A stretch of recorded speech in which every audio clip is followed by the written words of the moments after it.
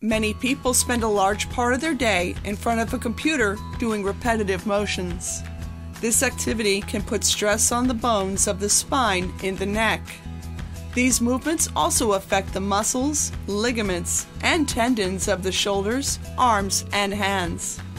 Did you know that the nerves controlling the arms and hands exit from between the bones of the spine in the neck? With abnormal wear and tear, these nerves can become compromised, leading to numbness and tingling in the hands.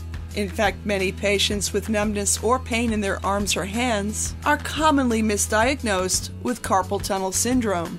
Often, the problem actually originates from a pinched nerve or cervical spine subluxation. Fortunately, these kinds of problems typically respond well to chiropractic care and heal quickly. A skilled chiropractor will examine a patient from neck to fingertips to determine the cause of the problem. The most common techniques used to treat numbness or pain in the hands are soft tissue therapy, joint manipulation, and trigger point therapy. For a chiropractor in Westchester, New York, contact the Spine Care team who will help you reduce or eliminate the pain or numbness in your hands.